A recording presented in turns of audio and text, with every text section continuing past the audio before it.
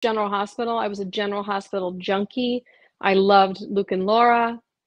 That was my experience with soap operas. I would rush back to my house, even as a sixth grader, I think, to watch Luke and Laura. I don't even know how I found out about it. It was like almost everybody was talking about it, so why don't I tune in? And then my mother watched Another World and The Doctors. So she loved Elizabeth Hubbard, who played Lucinda on As the World Turns, but played Dr. Althea Davis on The Doctors. So I knew I would see it on in the background, but I didn't really have any connection to that show, those shows.